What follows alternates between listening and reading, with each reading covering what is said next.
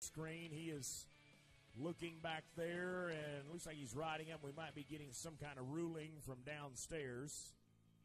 And judging by my stats screen, we're going to roll on. We're going to roll on to Lisa Lockhart, Ulrich, South Dakota. She is a $2.8 million barrel racer that won the qualifying round here on Wednesday with a 17:42. Lisa, a 14-time qualifier to the National Finals Rodeo.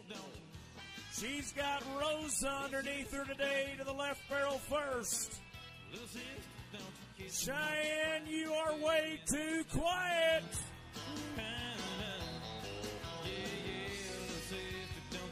Oh, man.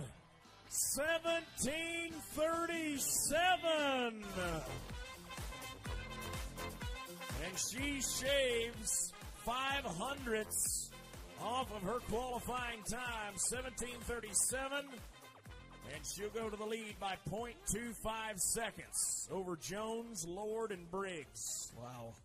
She won second at Ogden this week, over $7,000. They're heating it up. And when you hit a roll, when you hit your stride, things just kind of fall into place, don't they? Yeah, they do. Jackie Ganner, she's starting to hit her stride from Abilene, Texas.